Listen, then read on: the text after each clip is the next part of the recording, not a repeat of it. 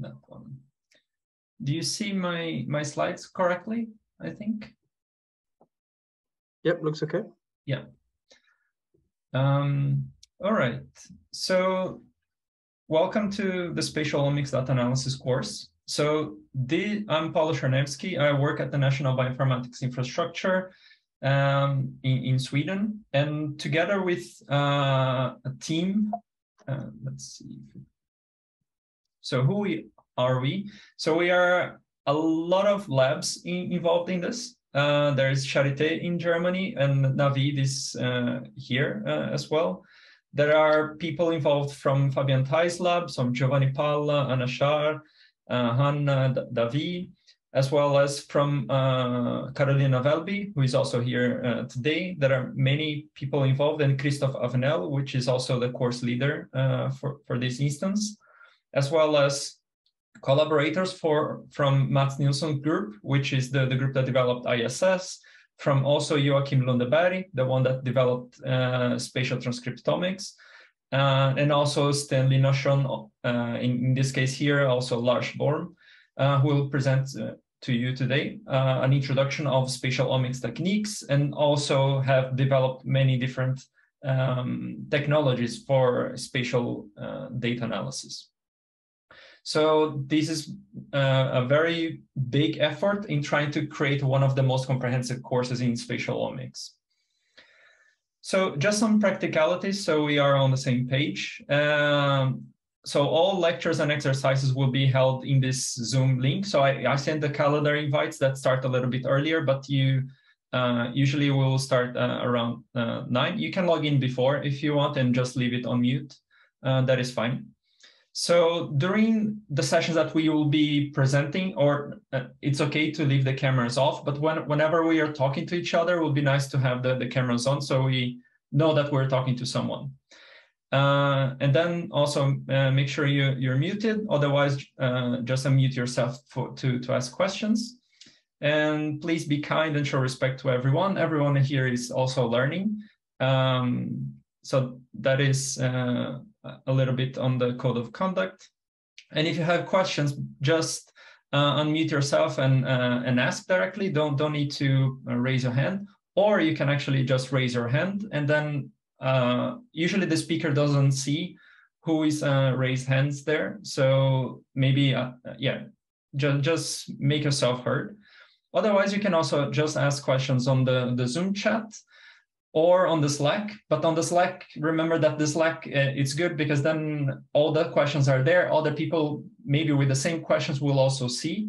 The Zoom chat usually disappears after the Zoom link, so it's not always great.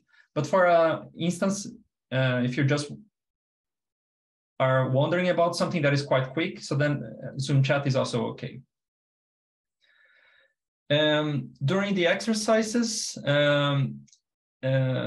one of the things is that please include many breaks. So we actually included breaks, but make use of them, just so we don't, because it's a lot of times we'll be looking at the Zoom and staring at our own computers for quite some time. So take your time, take a coffee break during the exercises as well. Feel free to do that.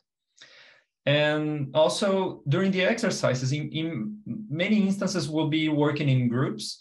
So it's always nice to work with the people in your group and have your cameras on again, just so you know what you're talking to, rather than having a breakout room that everyone is blank. And then it's usually not a good course experience for either of the one involved. And please explore the exercise as a group, start discussing, oh, I'm running this one, I'm having problems. You can actually help each other in the groups. And then running that together, that creates more a cohesive analysis that you actually can explore and have fun during this course. And of course, the teachers will come by and explain or help you in any way. So in Slack, most of the communication will be held there. So there are the general channel where most of the course information will be given. the exercises. If you have questions on the exercises in general, you can post it there. Installation issues, we have been using already that for some time, but we didn't have that many installation issues as of now. And then there are also some other rooms that I created, but I need to add people in those yet. That you can actually, you have your rooms in the Zoom that you will be working together, but the Zoom chat is usually not good, as I already previously mentioned, but on Slack chat is actually good. So then actually you can post things and communicate also via the Slack. And I created one room dedicated to you, so you can actually work together and maybe troubleshoot together. And that's also another way to call the teaching assistants like us. So we can actually go to the room and help you whenever needed.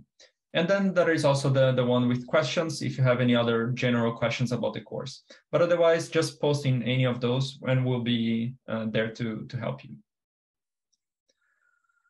So for the installations, as you could see, we are using a software called Conda. So Conda is a package manager for scientific software, and it's one of the easiest ways for you to install software in your own computer. So imagine this situation that a person has a specific number of softwares and different versions that work together. And then for that, she or he can run the analysis. Let's say this is a pipeline called Sauron, and then he gets results. And then what that person can do is then create a Conda environment that has specifically those versions. And then you can, of course, reproduce the results that he or she has created. However, software versions is quite tricky, especially, for example, that person number 2 has another computer environment. So he has been working with different versions, or it can be even yourself in the future because you update your packages. And then suddenly the software that you created before, or like running this pipeline, does not work anymore because maybe there are packages that are missing or the versions are not compatible anymore. And having Conda allow you to create this minimal environment that you can actually run some analysis. So this is just in brief why we chose Conda. And there are many different virtual environments that provide the same. So in R, there is PackRat. In Python, there is PyEnv. But what Conda does is that it takes basically that for all programming languages. So for example, there are other package managers. So how you can install packages. So in R, Python, macOS, Linux, or Windows, there are different software that can install packages for you. And Conda basically is the compilation of both of them. So it can handle many different programming languages and also installing many different operational systems. Windows is an exception-ish because you need to use Linux subsystem to install most of the packages on Windows via Conda. But it's also possible, and we provided the instructions how to do that. And another thing that is quite convenient, especially for you now taking this course, one of the reasons we enforce the use of Conda is that then you can actually take this environment and apply directly to your own project.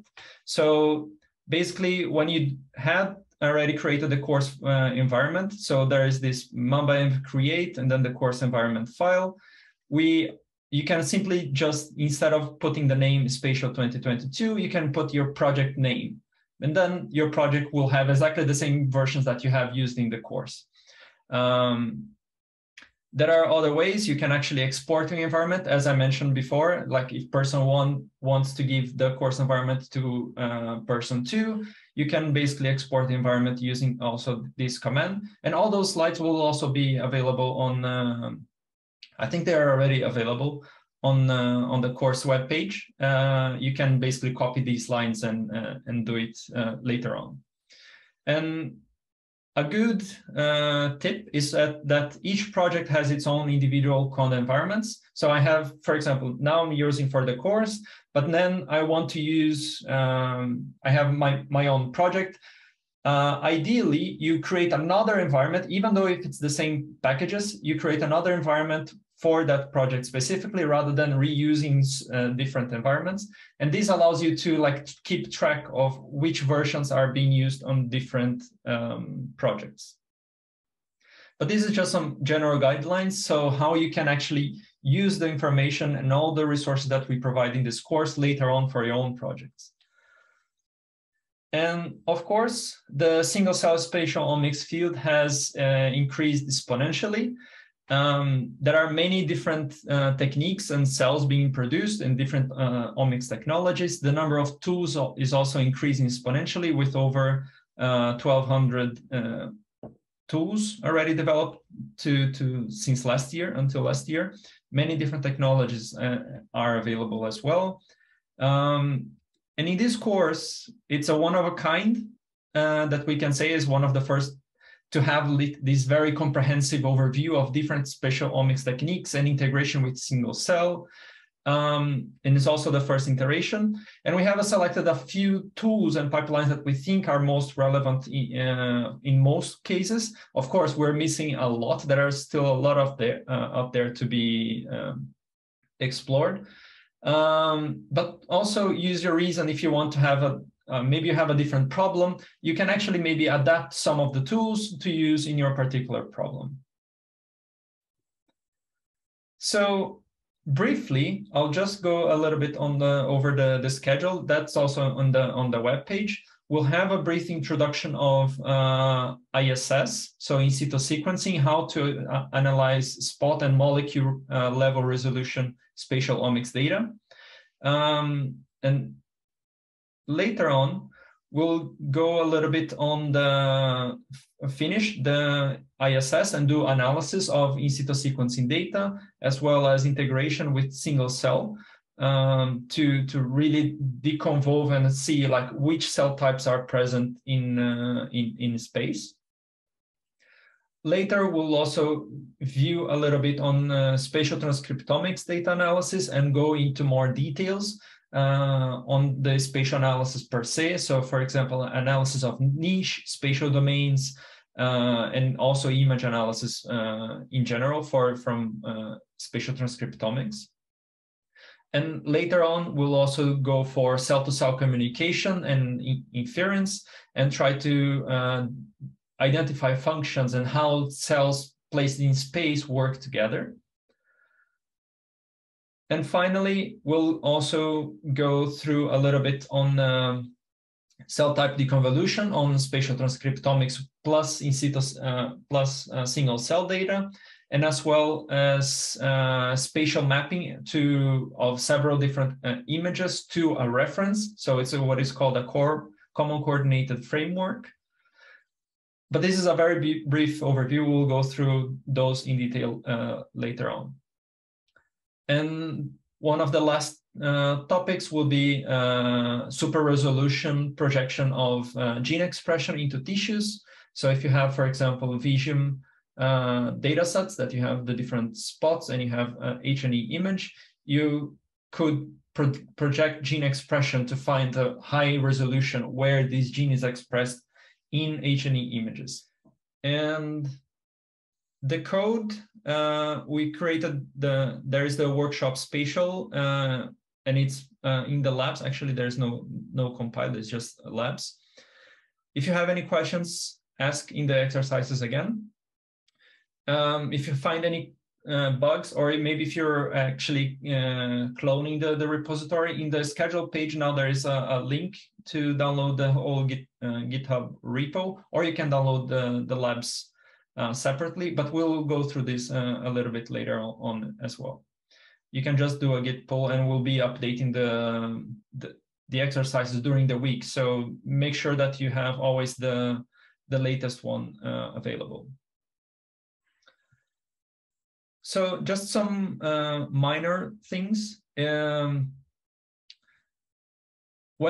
using the course files, so make sure that you're always able to reproduce the results. And that's one of the reasons why we use Conda, so people can actually reproduce what you have done. And in many cases, you should be able to run through the scripts and using the input files that we provided. And in many cases, all the results would be very, very similar. And on Jupyter notebooks, for example, never use the preloaded information that is in there. So you can go to cell, all output, and then clear. So you basically clean the environment of the Jupyter notebooks, and then you can start running the exercises yourselves. Because some of the times the